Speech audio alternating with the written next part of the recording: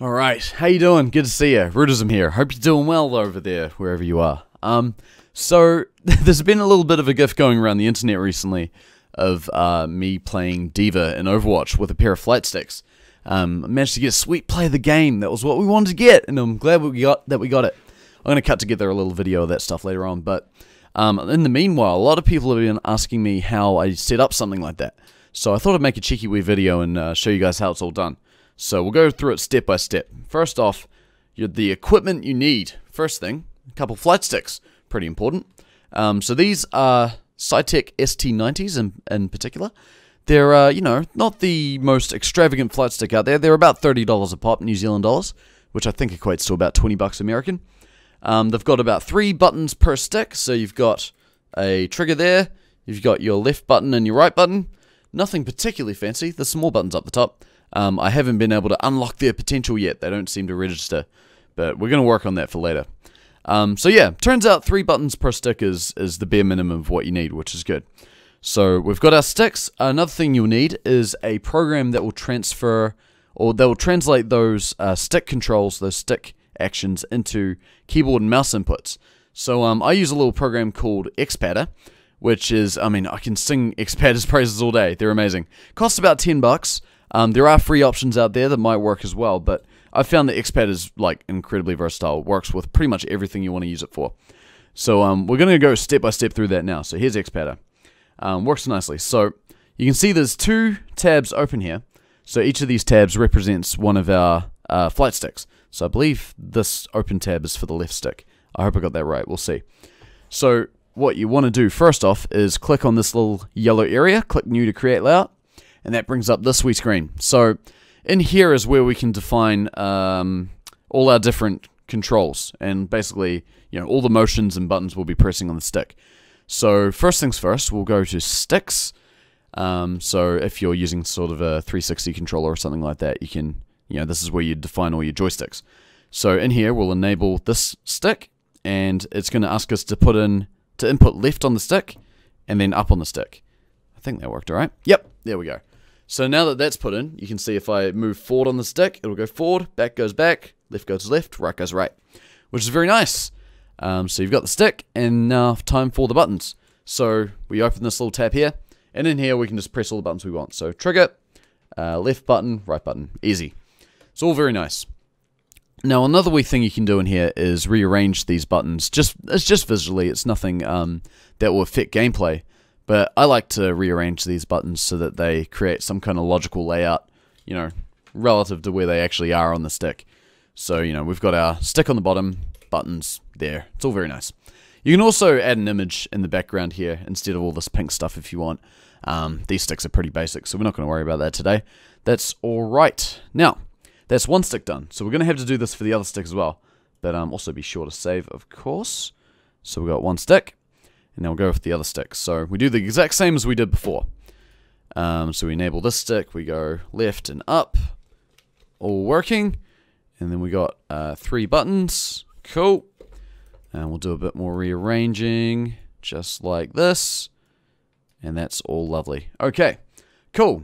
And we'll save that too. So now you can see that whenever we do these inputs, they show up here in this little grey panel.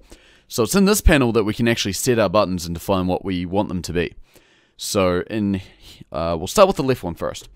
So the way that I set it up for D.Va and Overwatch is I use the left stick for moving, as well as left shift, Q, and shields, which is right click on a mouse. And then the right stick I use for mouse movement, or looking around. For actually shooting, right click, and then jumping and E, which we don't need to use as D.Va. But if you want to play another hero with flight sticks, it's a good way of doing it. So, first sticks first. So we've got forward on the stick here. So we're going to click on this and go W. We're going to click here and go A. And this is S. And this is D. So there's your WASD right there. So we can move around now, which is nice. We've got our trigger, which we're going to make a right click. So right click for shields. Oh, you can see it's already working there. So we got this button here, which is going to be left shift. So sometimes it'll expect you to do a shift plus another key. So that's why this thing's still open here, but we can just get rid of this, and that'll just be left shift. and we can click here and go Q. Alright, so that's one stick sorted out. So we're going to give this setup a name, so we'll just go Overwatch, I'll say D.Va, or D.Va, I don't like putting full stops in my things, we'll go alpha left. Cool, and now for the right stick. So, the right stick handles mouse movement. Now, the way that I play D.Va in Overwatch, I tend to invert my y-axis. You know, some people, like me, tend to invert their axes on joysticks as well. I'm kind of weird like that. So when we move up on the stick, we want D.Va to look down. So these 4 buttons here on the outside of the whole sort of mouse area, these are your mouse movements. So we can go down here, and for down we can go up on the mouse, and then for left and right, it's just plain old left and right. So now if you look at the mouse over here, in the sort of right-hand side of the screen, if I move the joystick up, it'll go down, down goes up, left goes left, right goes right. It's already controlling the mouse, which is very nice. And then for these extra buttons, we've got space for the left button, E for the right, and the trigger is right click. Of course, you can, oh whoops, that's left click. You can rearrange these if you like as well. It's no problem. Cool, and we're going to call that Overwatch D.Va right. Excellent. So, those are the basic stick setups. So next thing we need to worry about is mouse settings. Alright, so I just had to dig around into some settings and figure out what my actual mouse setup was, just in terms of sensitivity and that kind of thing, because one of the downsides of this whole setup is that the mouse can be really touchy if you don't have quite the right settings, so it's pretty important to get it right. So I'll show you what I've got, and then you can feel free to like tweak things to your own taste. Typically, you know, there will be a bit of changing involved just to get it the way you want, but we'll go like this. So, on the right stick, where you've got your mouse, there's a little toolbar, a little spanner icon there. You can click on that and go settings, and then it brings up stuff like your dead zone for the stick, and all those kinds of things. So, for the right stick specifically, I set my dead zone to be basically non-existent. I like to make it really sensitive. That's just me personally. You can see my mouse is moving there. But yeah, so I crank my dead zone all the way down. You can make it higher if you want as well. You can make it almost the entire thing. Yeah, you can do a lot with it. Crank it all the way down to 0 anyway.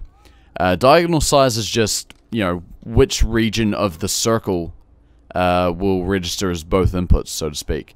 So, you know, I just tend to keep it at 45. It's just a, you know, even spread. And then we go into mouse settings. So here is the very important part. So you don't really want to look at this stuff here, but in the center, this emulation speed, you see that you've got a horizontal movement speed and a vertical movement speed. Now I like to keep them linked together. You can see I've both got them set to 23. That's typically how I like to have the that's how I like to have XPadder set up the mouse. So that's all well and good. And in game, we'll just save that there. In game, you also have to worry about your sensitivity settings as well. So if we go to mouse control, I typically have my sensitivity around 40, roughly. You don't have to worry about invert look because we already took care of that in the game settings, or in the XPadder settings, I should say. And because it's not detecting things as a controller, you don't have to worry about any of this stuff here. So the only thing you really need to look at is the sensitivity. I keep it around 40, and you know, it makes it, you know, relatively easy to move around. It's still a little bit slow. I think once I get a better hang of playing D.Va, I'm going to end up like making it a little bit faster. But I think practice makes perfect. So, you know, you can see we can fly around, we can drop an ult, we can shoot people once I get out. Yeah, there's a lot of things we can do with this. Only problem with this current setup and the sticks I use is I can't reload. So maybe on the sticks you've got at home, you'll probably be able to do that, which would be nice. If you can, then I'm very jealous of you. But yeah, there's a lot of different things you can do with this. This isn't the only setup that I plan on using with these with Overwatch, by the way. I've got some more ideas. The hero that I'm looking at right now is Zenyatta. So I plan on having something very interesting for him very soon. So yeah, hope you enjoyed the video. Thank you so much for watching. And if you've got any questions about the setup, or if there's anything else you want to know that I might have missed out, feel free to send me a message on Twitter, or come say hi on Twitch. Feel free to do whatever you like to get a hold of me, because I like to think I'm pretty easy to get a hold of. So yeah, anyway, thank you for watching. Hope to see you again in the next video.